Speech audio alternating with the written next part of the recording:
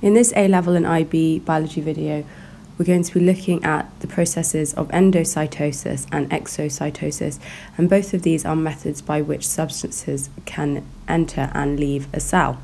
But first of all, why can they do this? Well, this all relies upon the structure of the cell membrane, which, remember, is made up largely of phospholipids. So let's first of all make a comment, which is that the fluidity of membranes allows materials to be taken in by endocytosis or released by exocytosis.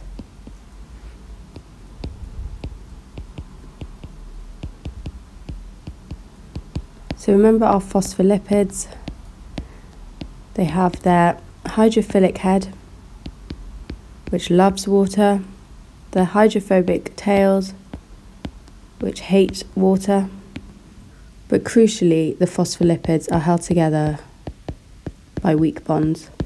This makes them fluid and flexible, allowing the membrane to spontaneously break and reform. And this is crucial when it comes to actually how we're going to carry out exocytosis and endocytosis. Because the membrane is breaking and reforming, clearly this process requires energy from ATP.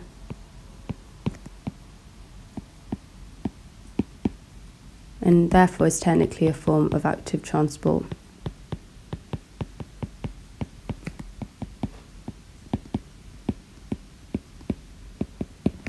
So let's get into the nitty-gritty of what exocytosis and endocytosis are. So, endocytosis. Notice the only difference in the words is the beginning, endo versus exo. Endo is all about moving substances into the cell, whereas exocytosis moves substances out of the cell. And these are large substances. So I'm just highlighting the differences here. So how can we move substances into the cell? Well, effectively, there's an invagination of the membrane. So it's effectively an infolding, which produces a flask-like depression. So a capsule, which actually envelops the extracellular material. So to write that slightly more simply, an infolding of the plasma membrane produces a flask-like depression, so effectively similar to a capsule, which surrounds or envelops the extracellular material. So that's the stuff we're trying to move into our cell.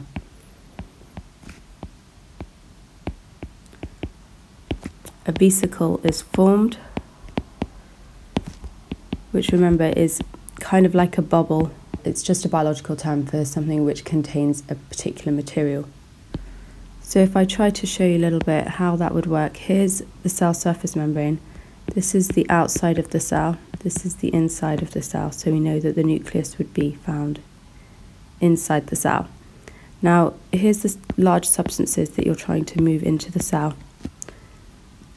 That cell surface membrane infolds a bit like this, allowing those substances to move into it. And then it breaks off to form a vesicle, so this bubble, which contains the extracellular material.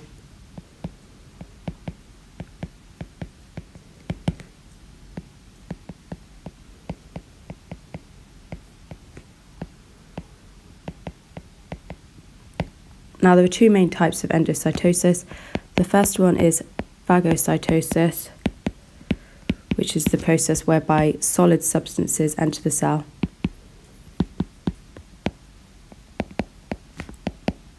And the second is pinocytosis, which is the process whereby liquids or dissolved substances enter the cell.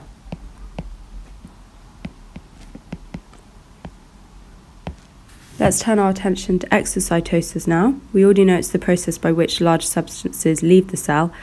Now here the Golgi apparatus is important because remember its role is to sort, store and modify secretory products. So any intracellular material, so material that's found inside the cell that needs altering, will go to the Golgi body already enclosed in a vesicle, which it then modifies before they move towards the cell surface membrane where they can be expelled.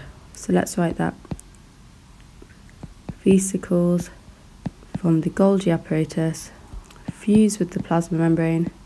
Contents are expelled outside the cell, crucially. Now those vesicles are formed from phospholipids. So if we draw a rough diagram again, here's the outside of the cell again, here's the inside. So here's our vesicle containing our intracellular material, which is moving towards the cell surface membrane.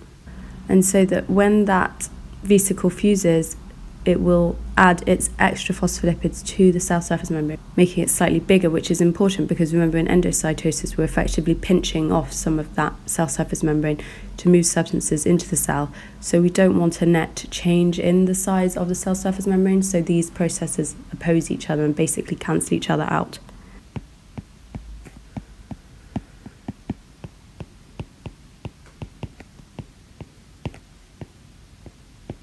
And this process requires energy from ATP.